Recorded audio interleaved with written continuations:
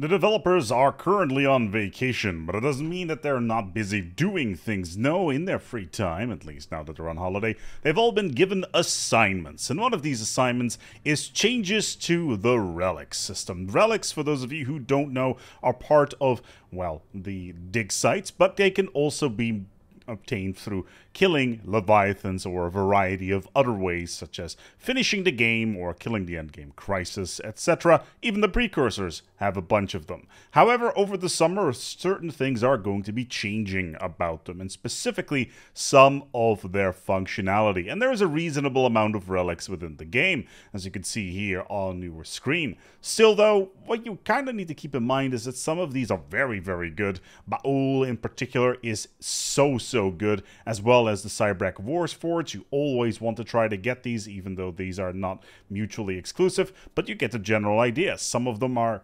incredibly good, can give you great bonuses. Some of them are a little bit lackluster, which is why changes are coming in this general direction. Now, the person who's been working on this is PDS Iggy, and he's been working already in the past on some of the Leviathans, specifically the Leviathan parades. And we talked a little bit about that in the why you should not bring the worm back to your capital. Feel free to check out that video after this one. But still, Crisis Relics is something that we are going to start off with. What are Crisis Relics? Well, Crisis Relics are things like the Isolated Contingency Core or the Praetorian Brood Queen. These are all particular relics that you can only get after you've destroyed the endgame crisis. And that by itself may seem a little bit weird, because these are things that you get when you've already won the game.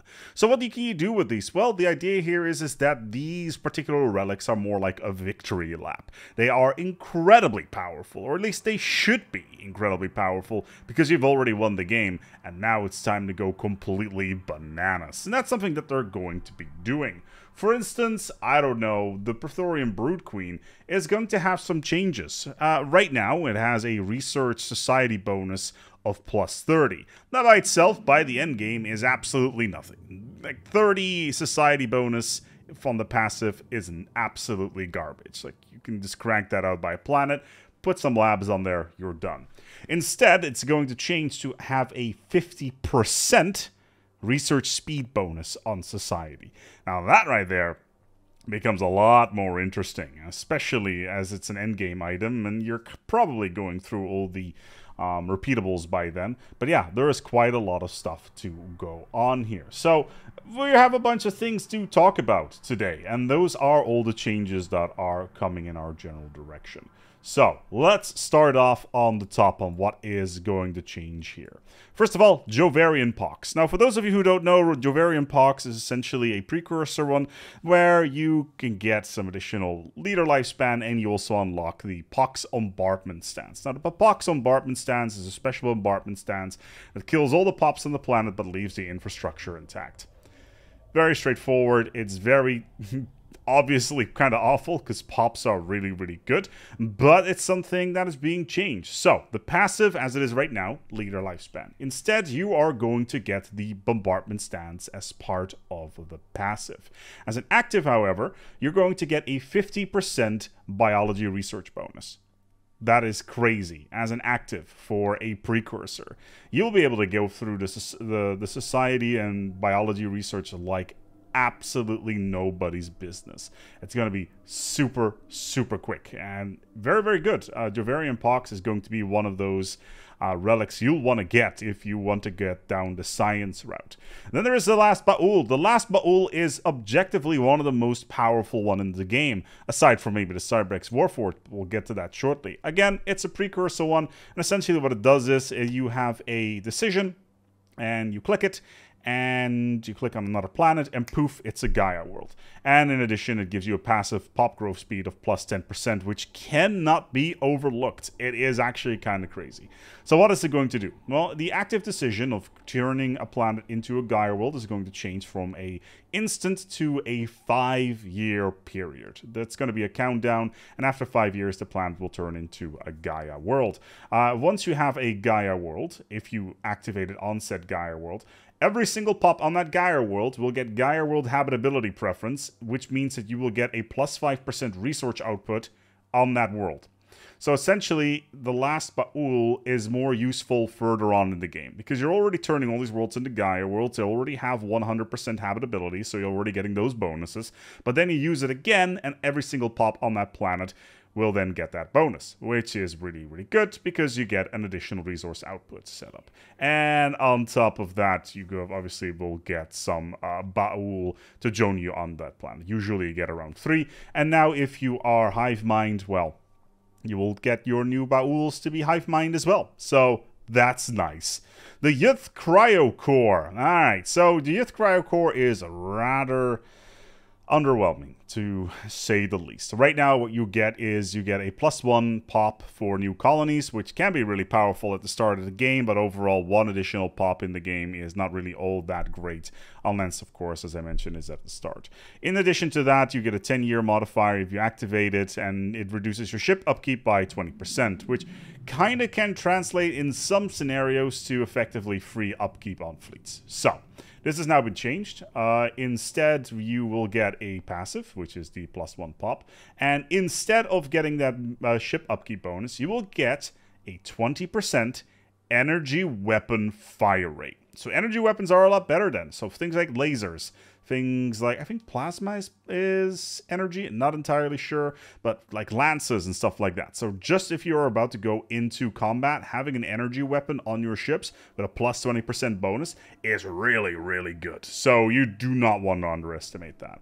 And then we have the Psionic Archive. Now the Psionic Archive is part of the Zroni. Now, the Zroni is one of the precursors, like the Baul, that came in with Distant Stars. And right now what it does, it basically changes the cooldown for breaching the Shroud by 50%. And you can contact a special spirit in the Shroud to give you guidance on specific matters. So, yeah, that's not all that great. So, that's not all that awesome. Instead, however, what is going to happen here is that as a passive, you will unlock an Edict, which will give you additional leader XP, longevity, and basically make your leaders a lot better for the sake of a little bit of zero upkeep, which is nice. The ruler level increases by 5. It's not specified if it's just specific rulers, but all rulers could be interesting. At least ruler, probably the Empire ruler, I would say here. But yeah, it's not a leader, is it? Shroud cooldown is there, and of course the better Shroud odds. What do I mean by Shroud odds is things like finding the technologies for psionics, for instance, or getting access to the end of cycle, that sort of thing. So that's really good to have Psionic Archive for. And as an active in this particular case, you will, knowledge option now always levels your ruler up to a level of granting, instead of granting a flat XP bonus.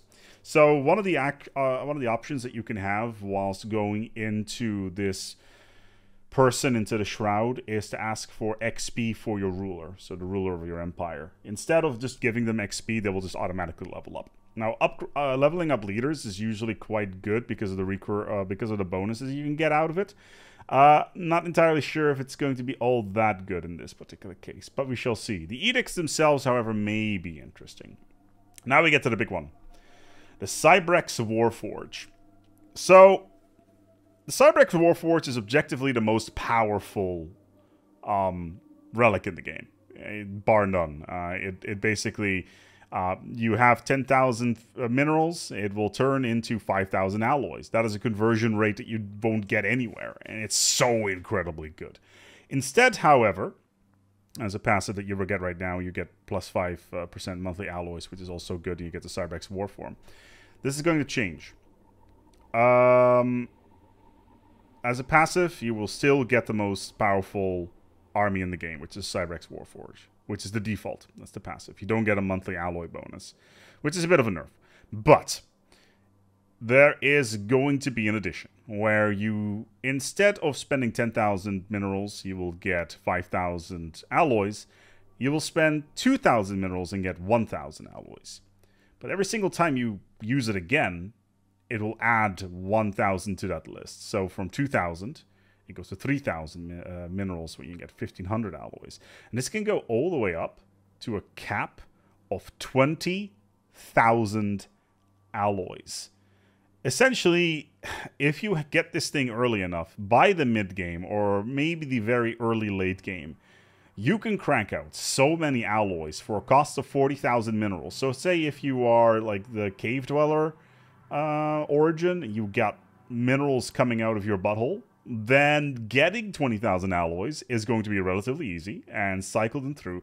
And you can essentially build a mega structure with every cycle. That's what it boils down to, because 20,000 alloys, my god, can you imagine building a mega shipyard and then getting 20,000 alloys to build a fleet basically instantly? That is crazy.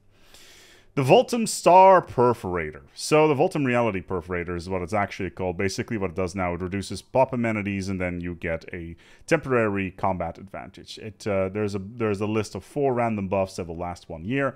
Instead, what's happening here is that the active will give you a random buff that can last 1 to 5 years. Relatively straightforward. Nothing all that insane, but the Voltum Reality Perforator can really help you out when you're in a bit of a tough spot and you want to get more power on your fleets. Then this is usually the way to go. Then we have the Event Relics. My least liked one is Blade of the Huntress. Now, Blade of the Huntress, what it does right now is it gives your armies a morale bonus of 25%. I hate armies to begin with. And it gives planetary sense range plus 2, which is okay, but, you know, because visibility is all right. Anyway, this is going to all change. Instead, what it's going to do is it's going to give you plus 20% Diplo weight as a passive. All the other stuff is staying the same.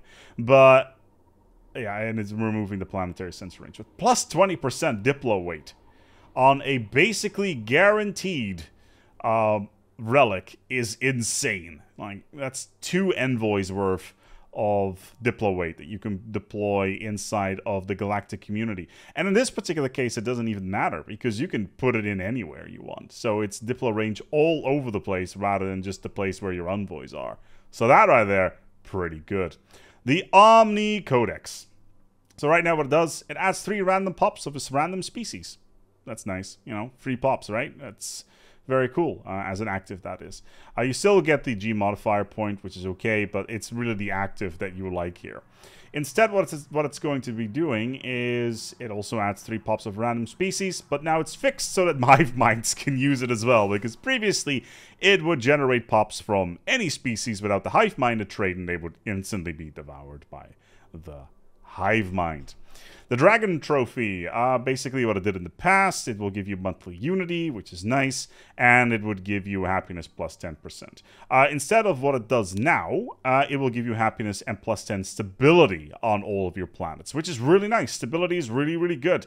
The late game, it's not really all that useful, but by the time you can kill the Ether Drake, you won't be running all your planets at 100% stability, or at least probably not all of them. But getting the additional stability is really nice, and especially if you've gone psionic, you get the Psi Core to get even more stability, plus the Black Ops Center on your stations. Yeah, this in combination of that is really, really nice. Then we get to my personal favorite, the Surveyor. So the Surveyor has an activation cost of 500 energy, which is incredibly low. It's got a passive effect of sensor range, which I don't really care about. But the active effect is what it basically does. It gives you 3 to 5 rare resources, as well as a bunch of other deposits that are permanently affixed to one of your planets, so you can build a mining station on it. Instead of what it does, it will instead do 1 to 3. Instead of 3 to 5. So it's been nerfed a little bit, but the cooldown has been halved. So instead of 1800, it's 900 days. So you can use it every 3 years to get 1 to 3 resources, which translates to 1 to 6 resources, or 2 to 6 resources technically, which makes it slightly better than it used to be. It's just a case of how the dice are rolled in this particular case. Then we get to the Crisis Relic. We have the Extra Dimensional Warlock. Let's see if we can find it. There he is. If you killed the Unbidden, this is what you're going to get. Right now, you get a Sublight Speed bonus of plus 15%, and as an active, you will increase your jump drive range. Yeah, that's not really all that great from killing the endgame Crisis, is it? It's not particularly all that it's all that great. Instead, what it's going to do is it's going to increase sublight speed by 30%, which is really, really nice. It's kind of like the Strategic Coordination Center in that sense. It adds weapon range of plus 20%, so you can engage at longer ranges. This is a passive ability, by the way. So you can just basically knock anybody out of commission. But then again, you've just killed the Crisis, so anybody is probably not going to be a big issue for you. But as an active, it gives you the jump drive range. It gives you reduced jump drive cooldown, but also your quantum catapult is going to be more accurate. It's not all that great, but you know, what are you going to do? It's a victory lap, basically, at that point. You've won the game. Congratulations. You can be more accurate with your jumps. The Praetorian Brood Queen, what it does right now is, it's, like I said, it gives you that Society Research plus 30. Instead, it's going to give you that plus 50% Society Research, which is good. Previously, it would also spawn a small Praetorian fleet. Now it will spawn a larger fleet. So the Praetorian Brood Queen is a lot better. The Isolated Contingency Core. So, previously I had one of the most ridiculously OP effects in the game, which was mechanical pop assembly speed plus 100%. Basically, you would crank out robots like no tomorrow. And as an active, you would get a megastructure build speed of plus 300%. So you could crank out megastructures like nobody's business. So if you're playing gigastructures, you want to get the Isolated Contingency Core so that you can take on the blockades that are coming for the galaxy. Still, though, this is going to be changed. So we still retain the passive 100% pop assembly speed, but in addition to that, it will allow the construction of an additional megastructure of every single flavor. So an additional mega shipyard, an additional Dyson sphere, an additional matter collector, an additional mega shipyard or strategic coordination center, any of that stuff, and you can go completely ham with that. So there you go. Especially the joys of the additional mega shipyard with the bonuses that you can get on all of your other shipyards, and build speed is completely insane. But yeah, unless you're running a mod, none of this stuff is going to be all that interesting. Then we have all the stuff that has not changed at all. The con has not been changed. Basically, it reduces influence claims. You get a bunch of weapon bonuses. It's rather nice, actually. If you can take the con down, you can get this. The Head of Zrarklon, which is cool in flavor. I don't like it. Spiritualist Ethics Attraction plus 40% is really super annoying if you're not playing Spiritualist. So I tend to kind of avoid it if I can.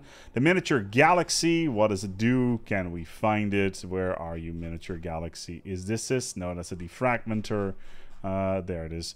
Yeah, it gives you 50% tech progress and a random tech. So, yeah, nice.